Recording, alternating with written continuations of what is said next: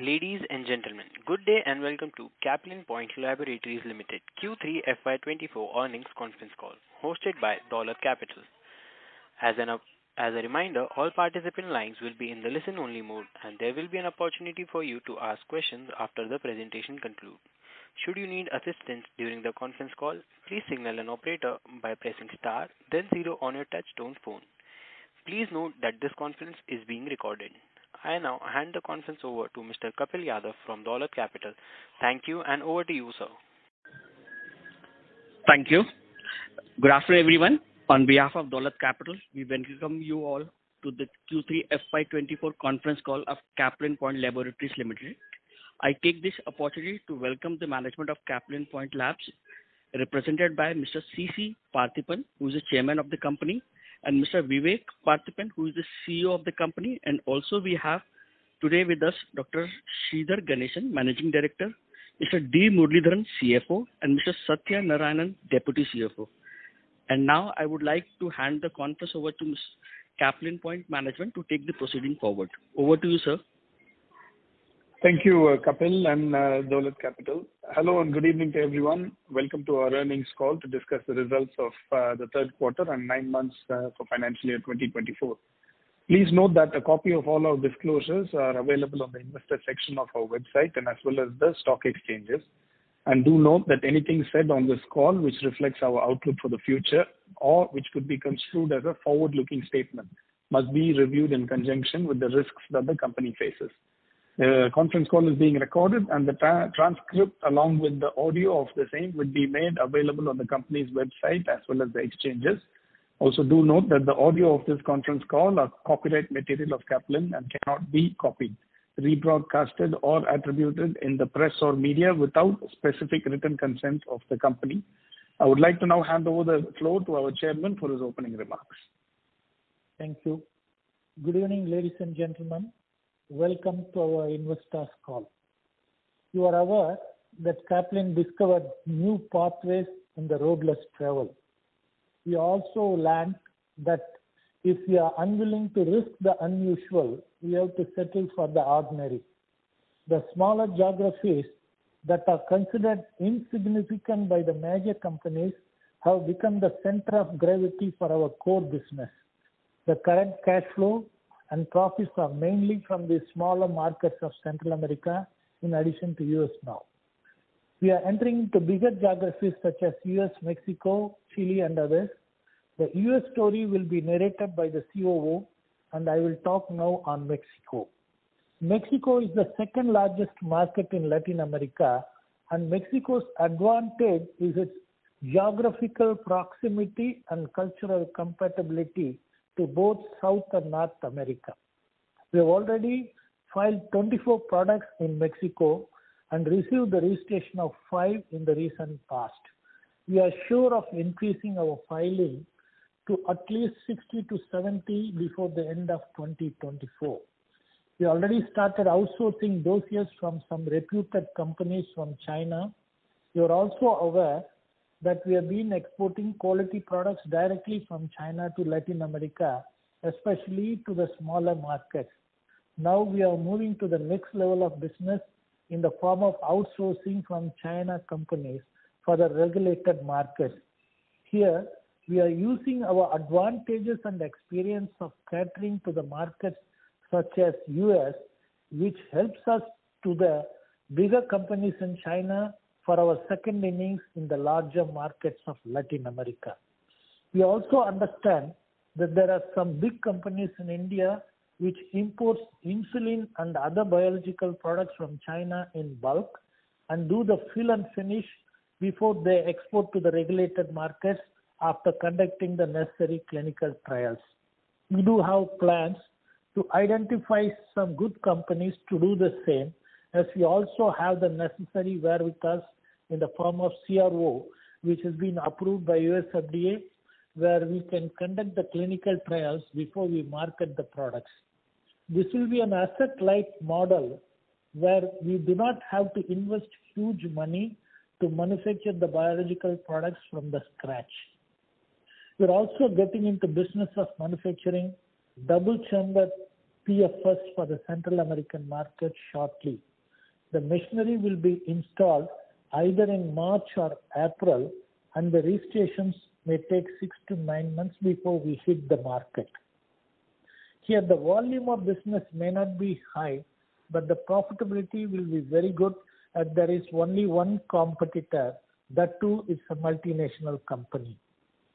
We'll also be starting one more warehouse in Guatemala borders, which is closer to Mexico, and many of our customers feel that it's very difficult and expensive for them to come to the capital of Guatemala. This will also increase our profitability and cash flow in the coming years. You are aware that we had a stall in CPHI Barcelona, and the response is really good. Hence, we are planning to go for more and more of this type of stalls in various expos to reach to the B2B customers too. The COO will also brief you about the participation of the expos in USA to understand the uninsured and underinsured customers of the US market. We will continue to focus on the bottom of the pyramid and also the bottom of the business pyramid, where the traffic for competition is always lesser. Now, let me share a few words about the status of our facilities. We have completed phase 2 in our CSL, and the commercial production of line 5 started in the mid-October of 2023. That's one of the reasons of 9 months sales of CSL, which is 40% higher than the previous year. We also have done some work in phase 3, where we still decide, where we will not decide anything in terms of actually starting something, and we are verifying the technical feasibility and commercial viability of fill and finish of biological products, which includes insulin. Caplin 1 is our Onco facility, where we are all set for the Indian inspection on the 12th and 13th of this month for the tablets and capsules. We also have under Onco registration in Latin American markets, where we are very confident of doing business in the initial stage itself, unlike Caplin Steriles. Our injectable and API for Onco facilities will also be completed in 9 to 10 months from now. We are sure of doing profitable business in future after the completion of our injectable division and the registration. Also true that we have been delaying the general API facility in Vizag as we are looking for some niche products other than our own injectables API for captive consumption. Finally, we have appointed an API expert who filed 10 DMS for some niche products, and he has joined with his team recently. We will now focus on the completion of Vizag API at the earliest. Now let me come to the important area of my focus for the last 2.5 years of managing the CSL facility to make it very unique. My stay in the factory initially and the subsequent stay closer to the factory made me to understand the importance of perfection for integrity, quality, and safety, in addition to improvements in productivity. I personally went to the shop floor areas many times in the day and night to find out some disobedient minds whom I removed them later. I went to start this factory next to my village only to help the poor not to become a poor. I also learned that bottom-up approach which helps the company to reduce the deviations and OAS, which are very important for any pharmaceutical company, and needless to say, it is pertinent to a US FDA facility. Further, we have also digitized many areas except the 3 important areas such as logbook, BMR, and BPR. Our e-logbook will be completed by May or June. The remaining 2, BMR and BPR, will also be digitized before the end of 2024. In addition to this, we have also installed cameras and biometric access control to monitor and review the activities of people in various areas.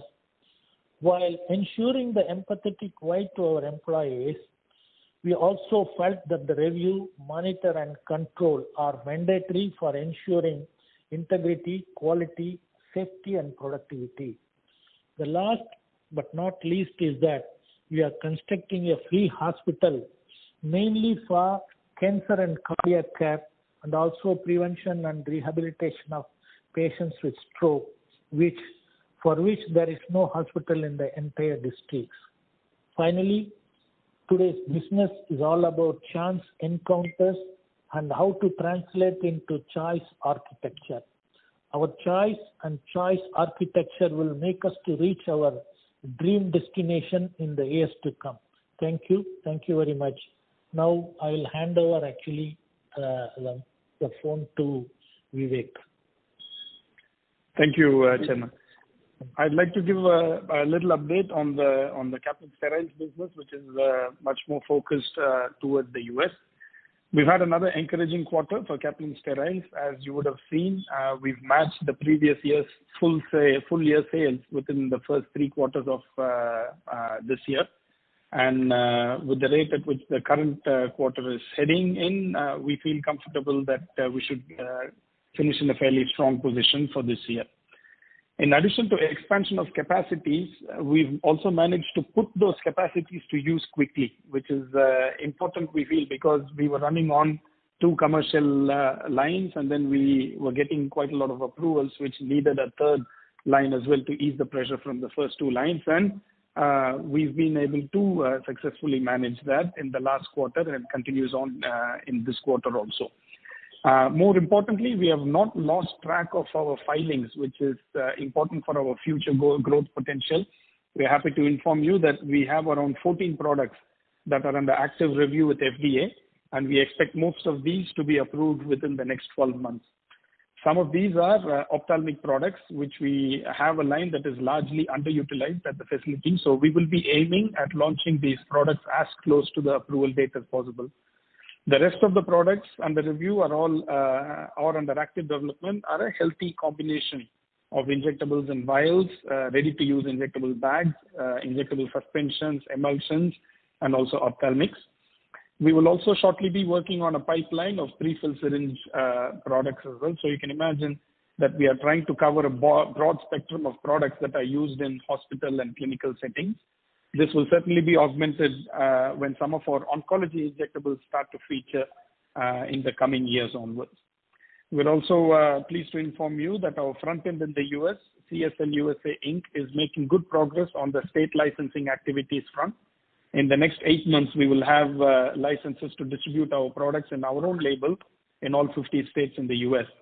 We hope to launch around 6 to 7 products in the initial period within the first year itself. And as Chairman was saying, we are going to be attending more and more expos in the US, trying to identify the underinsured and uninsured population, which we believe is anywhere between 30 to 35% at this point. And these pretty much belong to the tier 2, tier 3 cities, and also tier 2, tier 3 buyers of the US, which is what our focus has always been on, including in Latin America. This also will not have any impact on our current business partnerships in the US, which is more of a B2B model, because our partners are much larger in size and they are much more focused towards the GPO-related business. We have also filed several products in Mexico, Canada, South Africa, Australia, etc., and we can start to see some non-US based revenue within the coming 18 months. So overall, we are making good progress on the US side, and with prices stabilizing and also injectable shortages continuing, we feel that our razor-sharp focus on digitalization and quality and supply continuity at Caplin Steriles will certainly augment the company's progress in the years going forward. I would like to request our CFO to throw a little light on the numbers before we can open up the floor for questions. Thank you, Mr. Vivek. Good evening to all of you who have joined us in the call. Welcome you all once again. This is Muralidharan, CFO. One more quarter with gratifying results. The 9 months have been pretty good, as we have already reached FY22 sales in the 9 months of FY24. CSL, our subsidiary, has also reached the entire FY23 results in 9 months of FY24, which is a commendable achievement. we thought. And also, as we have been talking about sustenance of contribution margins and the PAT levels, we are way above what we have promised to the market. We said we will be around 55% average. We are at 57.1% for the nine months, and we hope that we will be able to maintain around 55-56% for the coming quarters as well. And as far as the PAT is concerned, we are at 26.4% as against the 25% what we said we would be able to sustain. Even the one-off quarters will have higher margins and higher profitability. And what is heartening here is the sales have grown by 15%, which is about 163 crores in terms of numbers, but the profits of the profit before tax have grown by 90 crores, meaning the 117 crores increase in contribution, 75% of which has directly fallen into PBT. Since we have been very discreet in handling our expenses, about a couple of years back when we took over the channel partners and then brought them under our fold, there was some concern about the expenses going up and not. It is all bearing fruits now, and everybody is contributing, and then we have been able to contain the expenses at a manageable level, and that has shown in the flow of 75% in increase in contribution margin to the PBT directly. And as far as the other numbers are concerned, which is there already with you for a while now, and I wouldn't take much of your time. And if there are any questions to be asked, we will be more than glad to take the questions. Thank you, Mr. Gay. Thank you, sir. We can now open up the floor for questions, please. Thank you very much. We will now begin the question and answer session. Anyone who wishes to ask question may press star and 1 on their touch-tone telephone. If you wish to remove yourself from the question queue, you may press star and 2. Participants are requested to use handset while asking a question. Ladies and gentlemen, we will wait for a moment while the question queue assembles.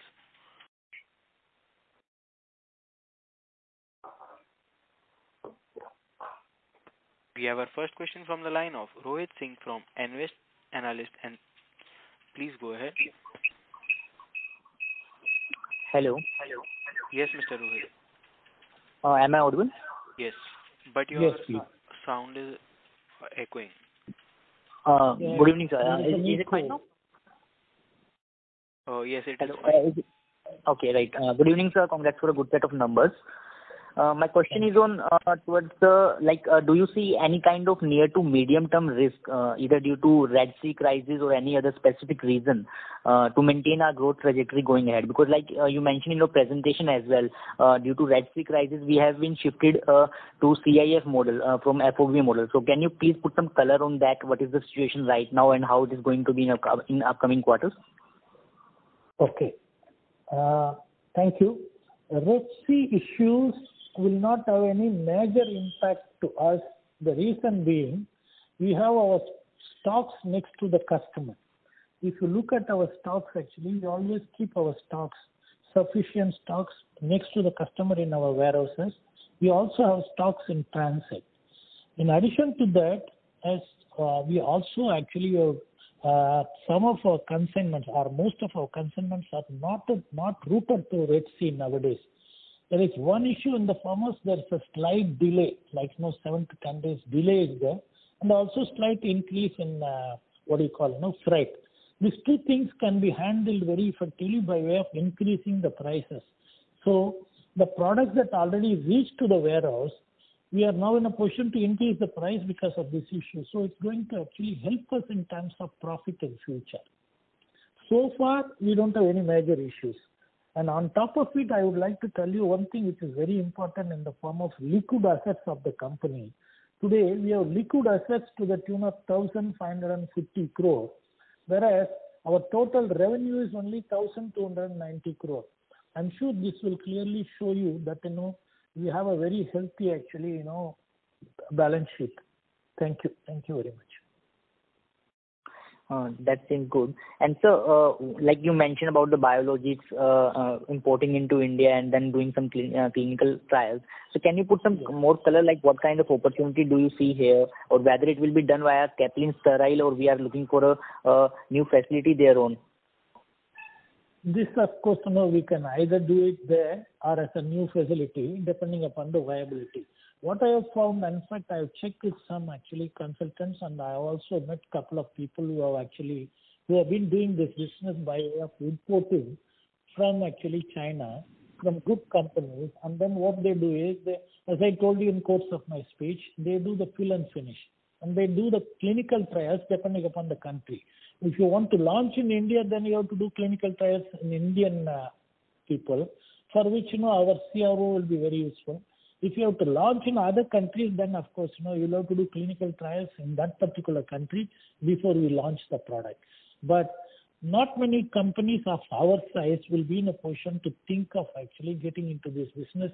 The reason being, A, we have exposure to China market, which you are aware that we have been doing business for the last 15, 16 years. B, you are also aware that our cash flow is very comfortable to import and then do the clinical trials and export also to any country wherever there is an opportunity. Is it enough or is it okay? Hello? Are you able to hear me, please? Yes, sir, we are able to hear you. I think Mr. Rohit's line is disconnected. We will take the next question from the line of Satyam Sharma from Narnolia Financial Services Limited. Please go ahead. Yes, sir. Good evening, sir. Yes, good evening. Good evening. Yeah. Sir, I have one question. Like you in presentation, you have mentioned that you are converting from FOB to CIF. Is that will be like margin dilutive, or what is the issue with this? Now, I will request my CFO to give you the reply to it, please. Give you the answer. This last we said, it is only to address, actually, there won't be any impact on the margin as such. There are two things we are trying to achieve by way of converting them into CIF from FOB. One, being a corporate group, we are able to mobilize, optimize the freight cost, and available, we are able to pool the goods, and then our container forming will happen faster than earlier, right? And then availability of ship also will be faster, and then we will be able to reach the goods earlier to the port. Actually, as we have mentioned in the past, we have a warehouse in Guatemala. The other countries can be serviced from there. Once the goods reach to Guatemala, some of the countries it goes by road, one country it will go by ship. The Ecuador is the farthest. Other countries it can go by in maximum of 2 to 3 days. When we are able to pull the goods for Guatemala, we are able to get earlier consignment, earlier ships availability, and then also freight advantage. This is the reason, actually. Yes, sir. Yes, sir. But I think like it will be more efficient, but on margin side, other expense will increase, or it will be like stagnant? One thing, there's nothing to worry about on the margin side, because the freight we were incurring earlier will be slightly incurring lesser only. Okay, sir. Thank you. And sir, here I would like to add one more thing. Except two countries, most of the countries are connected by road. Guatemala to Honduras, and Guatemala to El Salvador, Guatemala to actually Nicaragua, Guatemala to Panama, Guatemala to actually all these countries. They are all connected by road, except Dominican Republic and Ecuador, as you rightly said. Okay, sir. Thank you, sir. And like you have told earlier that we will have 300 crore revenue from Caplin Sterlite. So we will be able to achieve in FY24 300 crores. See, now we are all set actually in the form of achieving something. Either it's closer to that one, or maybe this reason. The only issue sometimes there is a supply chain problems which are also aware. Yes. Today we have orders, we have enough capacity to actually manufacture. To be very honest with you, there is one API which we are expecting now. We may get it, 99% we will get it. If we get it, yes, we will be able to achieve something closer to what we have committed, or exactly what we have committed. If that is not available, because you know very well, especially for the US market, it's not like other countries where you can use actually API which is been actually what I call mentioned in the dossier. we are not allowed. And even if you want to change the API, that takes actually its own sweet time. So this is the only issue which we have now. If everything depends upon maybe a week to 10 days time, when we will come to know. I would ask actually the CEO also to say a few words on that. Yeah. Q3 number for Caplin Sterlite, Q3 number. So we're at about 210 crore. We've in fact completed whatever target that we set to achieve for ourselves. In fact, we are confident that Q4 also will be able to achieve. But like Chairman said, there is one particular raw material that we are expecting. But so far so good. We don't want to project a negative picture or anything like that. But even if not, we'll go very close to that 300 number. Yes, sir. Okay, sir. Thank you so much, sir, and congrats on the good set of numbers. Thank you. Thank you very much, sir. Thank you. Okay, sir. Thank you. We have our next question from the line of CA Garvit Goyal from Invest Analysis Advisory. Please go ahead. I'm audible? Yes, sir, you are audible. Please go ahead. Good evening, sir. My question is on the delays happening on the our capex plans, particularly on the general APIs and oncology API and the OSD facility. So is there any specific reason, like in this particular quarter, we have changed our presentation, and I think there is a delay of 2 quarters as compared to the last presentation. So can you please put some color on the delays happening on this ground? Yeah, I would like to tell you, as I told you in course of my speech, then general API, we wanted to complete it for the captive consumption. Later we have found out that there is an opportunity for us actually to add some more. And that too, we were looking for a niche actually, products, which of course we have found a person, as I told you before. So now that actually it will be speeded up. And it's true it was delayed. That's the reason I mentioned in course of my actual speech also. One. Coming to Onco, we thought of doing it actually in the existing facility. And we have been told by actually our head of projects that we could do it there. But later we felt, it will not be that viable in the sense, this is a product API. You need more land. When you expand at a later date, we will not be in a position to accommodate the API there. So now what we have done is we have bought land in the form of 18.5 acres in an industrial estate called Teruvai. That's where we have decided to start it, and we are going to start it now, and we will be able to complete it in the next 9 to 10 months time from now. So we are completely shifting our oncology plant. That's what you are saying? No, we are not shifting the oncology. We have never started. We are starting our oncology tablet capsules. As I told you, the commercials will start by actually March, before March. And injectables will take 8 to 9 months. The machineries are on the way. We will install the machineries and actually do the registration and the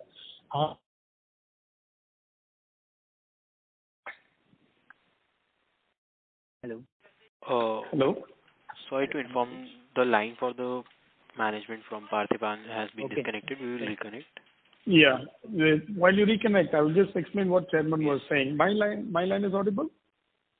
Yes, sir, your line is audible. Yeah. So as Chairman was saying, when it comes to the oncology plan, the initial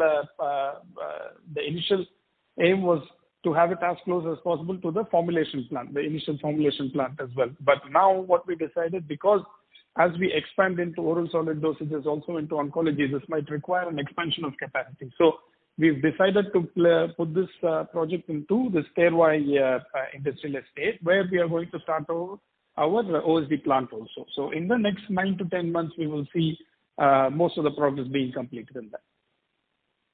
No, that's what I was saying. Like, is it the same place or the same land where we are expanding on, or the place has been changed? That's what I was.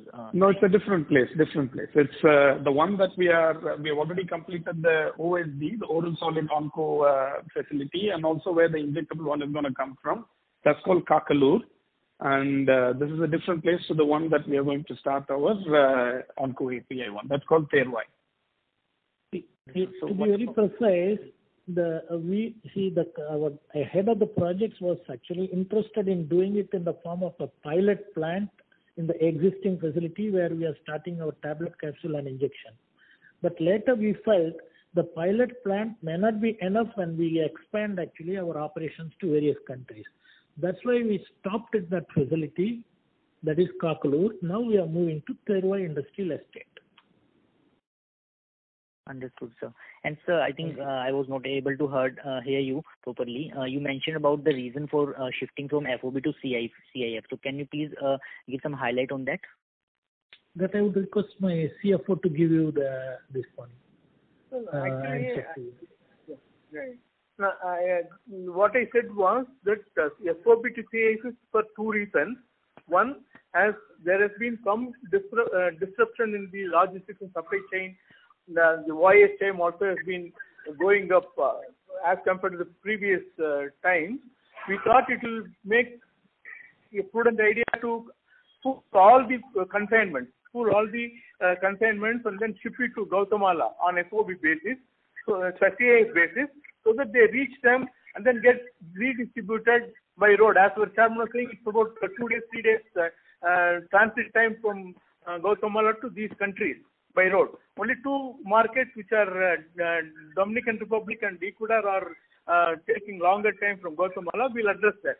So we'll achieve two things: one, optimization of freight, and also making sure that the goods leave faster.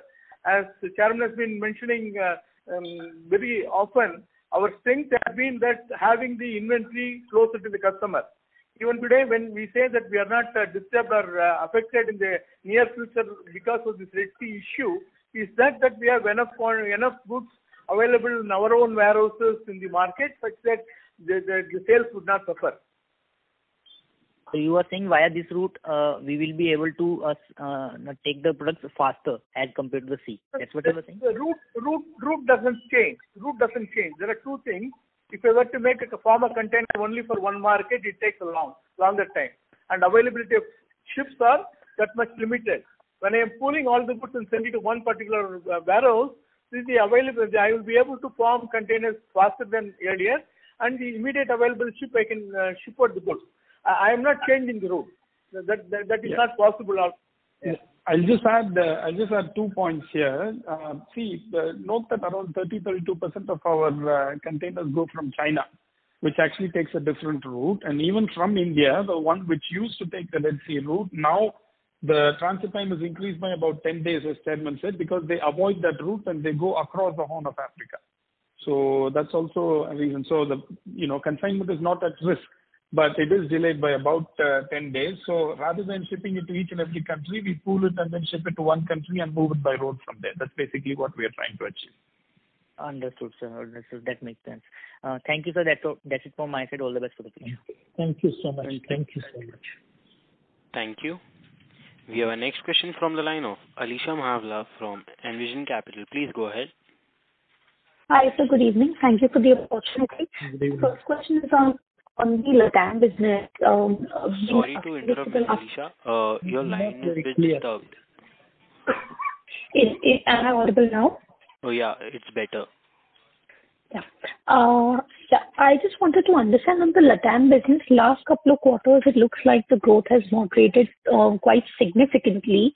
But at the start of the year, we had spoken of various new products that we will be starting, soft gel, etc. There was also a 4 million on-go product that I think was supposed to start from H2, but we're not seeing any pickup. Is there anything more specific that's happening in the LATAM market for us currently? No. Can I, Vivek, are you able to hear properly? Because I was also not able to hear very well. I think the line is a bit. Can you please repeat, or I think line is not very clear, please. Very clear, because only word LATAM again and again I was able to hear. Please, sorry to. No problem, sir. I hope I'm audible now. Is it better? Yes, please. Yes.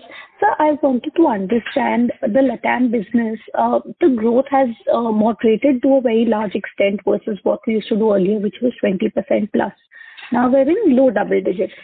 At the start of the year, we had said there were multiple initiatives, new products that were starting, soft gel. There was a 4 million on-go product that was supposed to start from H2. But we're not seeing any significant pickup. So just wanted to understand, are there any other challenges, or what is happening in a LATAM core geography right now?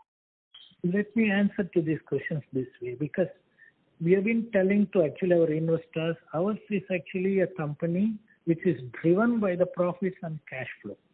We are not very keen to increase the top line. You know very well, top line is vanity, bottom line is sanity, cash in the bank is king.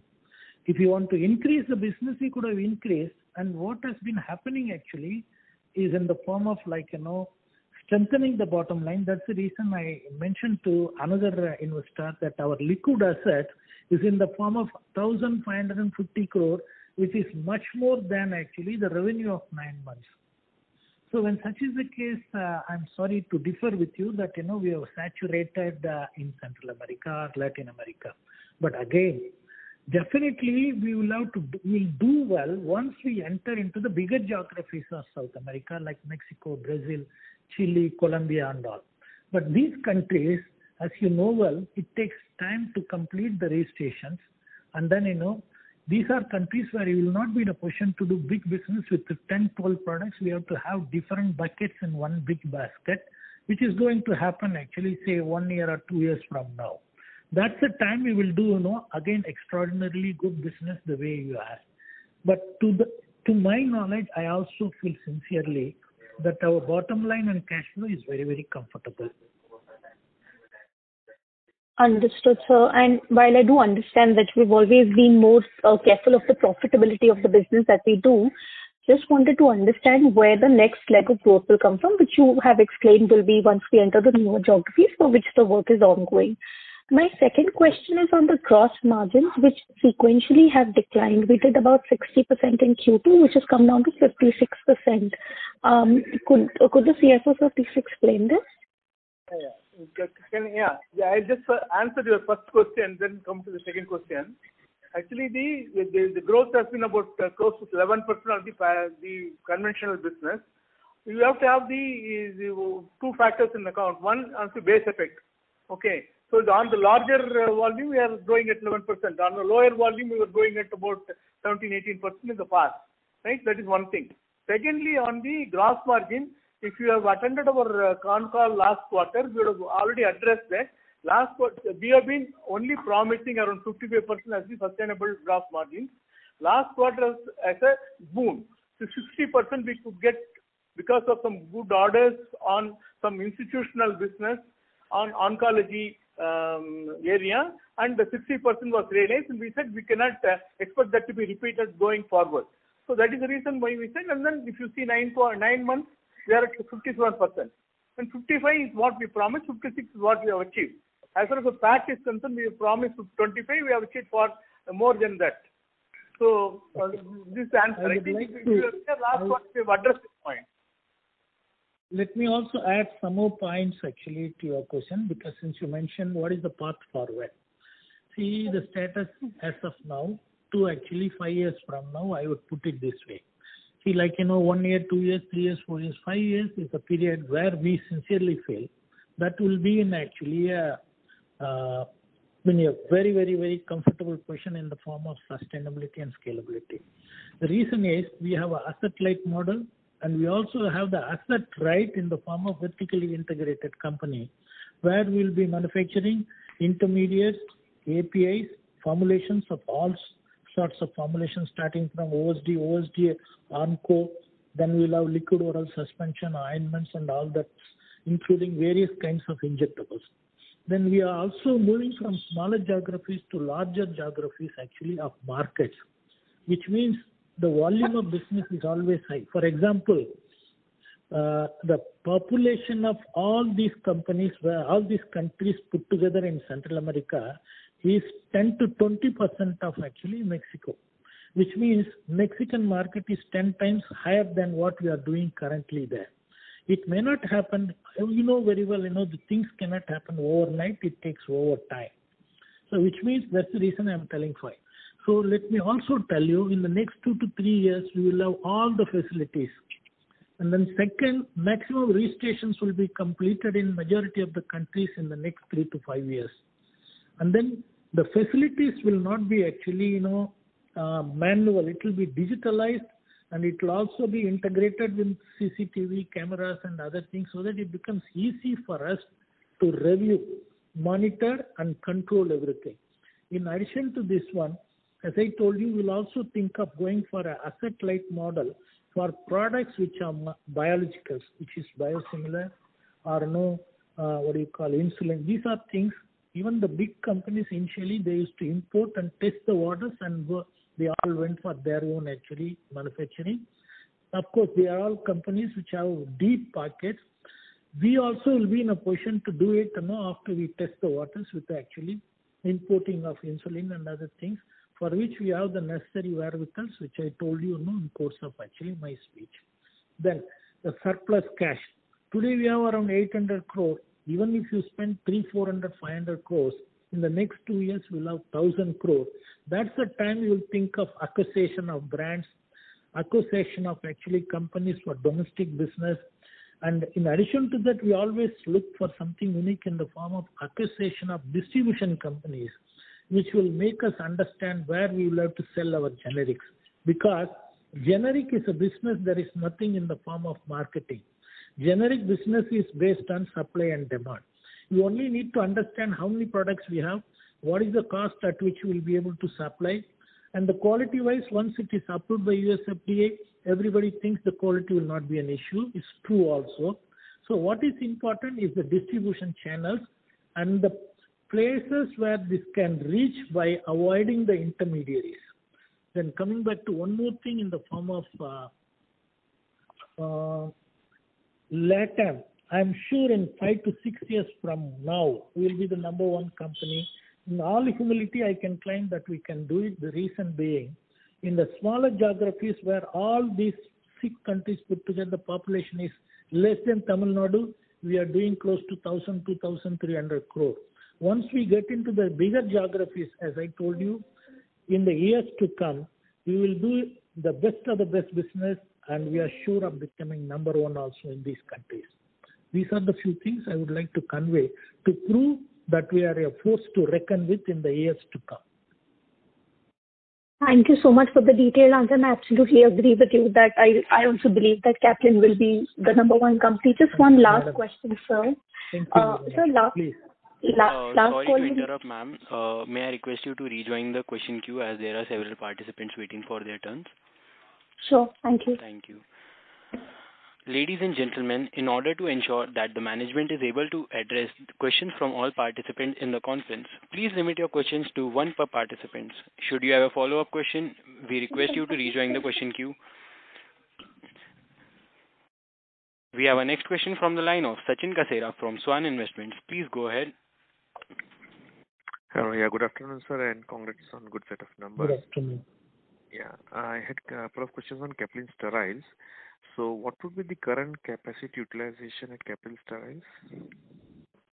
Yeah, with the addition of this new line, we are at a good shape right now. See, the thing is, we don't do much CMO business at all. In fact, what we had signed in 2017-18 periods, we do a little bit of CMO, but the rest of the capacity, I would say more than 70-80% of our usable capacity, we are actually using for our own. Now with line 5 that's come into place, we actually have expanded the capacity by more than double. So we are actually good till about, I would say, next 4 to 5 years at least. We don't need any further expansion. But of course, we will have to see as and when the business comes in, and then if at a certain point we feel that there are some good opportunities that can really strengthen the bottom line and top line as well when it comes to CMO, we might look at further expansion, which is why we have a phase 3 where we have completed the shell and we've left it, or basically we've slowed down a little bit just to understand how well we'll be able to utilize the existing capacities before we can move there. And once this line 6 is completed, what is the peak revenue we can do in Caplin Steriles? Can we do like $120, $150 million in next 3-4 years? See, we never get into numbers on these, right? So obviously, especially in a formulation facility with where we are a multi-product unit, it's very difficult to predict what the peak capacity is going to be. And obviously, as you know, the US is a very dynamic space, right? So what is that 10 today is at 15 tomorrow or 7 the next day. So we don't want to restrict ourselves to a certain number or something like that. What we feel is that with the pipeline that we have in terms of R&D, with the pipeline that we have in terms of what is under review by FDA, we are fairly well covered till about 27, 28 at least, 2027 and 28. But peak revenue, we've given a number out in public domain. We feel fairly confident that we can get to that number within that period or probably one year after that. I would like to add one more thing here. Since we are planning to go for our own front end, we will follow the policy of pick and choose. Not necessarily we will have to actually, manufacture all and sundry. We will go for products where the profitability is good. That's how we will choose also once we establish our front end presence in US, which is in the initial stages, which is in the nascent stage now. Sure. And so you mentioned that, this year we could be closer to 300, somewhere there. Any sense you could give us how is the next year looking like for Caplin Steriles? And I believe we have some private equity investors there now that it's become very profitable. Are we looking to buy them out, or are we going to go for an IPO? If you could give us some sense on that, on Caplin Steriles. It's too early to take a decision on that. They are comfortable, we are comfortable. We are only focusing on actually business now. We are not thinking of actually who will buy whom or actually how to go for a public issue, please. Sure. And can you give us some sense on financial next year? How is it looking for Caplin Steriles? As the COO said, it's a very dynamic business, especially the US one. As he said, what is important is to increase the buckets, various buckets in the form of liquid injectables, and then we started getting approvals for ophthalmic products. We'll be getting some more products in the form of bags, and then we also will go for our onco injectables at a later date. So all these buckets will form one basket. That time what will happen, the situation will totally change. The US market is for companies who can give a variety and novelty to the customer. And now it's changing. Some of the big guys, in fact, they approached us, and Vivek will be able to tell us about this. One of these three companies which has approached us, and he has already tied with them, and I think you can tell about our Mickey. Yeah. Mickey is the one. No? Yeah. So see, of course, we are very confident that next year is going to be quite a reasonable growth as well, right? But we don't want to put a number to it, or we don't want to put a percentage to it. We know that we have a very decent pipeline of which multiple products will start to get approved over the next few quarters. Of course, some of that is not in our hands. What we expect to receive, let's say in April, might end up getting approved in June or something like that. So which is why we don't want to give out a certain number or anything like that. We are very confident about where the company is going. And then another 1 year hence, I think we will have a very decent basket of products. Now, with all of these approvals coming through, we are starting to get more and more visible in the US, which is why I think it is at a very good time for us to launch our own label in the US. And one of the three largest distributors in the US has already tied up with us on about 5 products now. And we're in active discussions to create a private label for them for another 4 to 5 products also.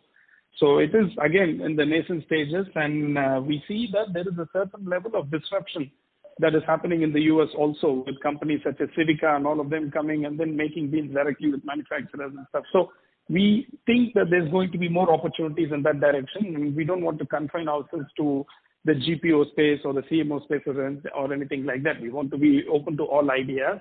And so far, so good. We'll be patiently cautious about what we want to do in the US. Sure. And just first last question on. Hello, Sachin sir. Sorry to restrict. Can you please join the queue for follow-up questions? Sure. Okay, sir. Thank you. So the next question is from the line of Shrinjana Mittal from Ratnatraya Capital. Please go ahead, ma'am. Yeah. Hi. Thank you for the opportunity. Just a small bookkeeping question from my side. So can you help me with the EBITDA number for the Caplin Steriles business for this quarter? Hello? Yeah, request CFO or Satya to... Did you hear the question? Oh, yeah, sure. Thanks, Vivek. Hi, good evening. This is Satyanarayan here. See, the EBITDA for Caplin Steriles for this quarter ended 31st December 23 is 11.7 crores. Right. And just a small follow-up to that. So, if we exclude the sterile business, and if we see the business ex of sterile, so the EBITDA margin for the 9 months is somewhere around 36-37%. So, is it fair to assume that our core business, like ex of sterile, margins are going back to the pre-COVID range, like before 23, 35, 36? So as our CFO had explained, I think it will be difficult to look at the company on a quarter-to-quarter basis. So the base number that we are comfortable giving out is that our gross margins are always between 55-57%, and our EBITDA, PAT, and everything have been very similar, 35, 36, and then PAT has always been hovering around the 25%.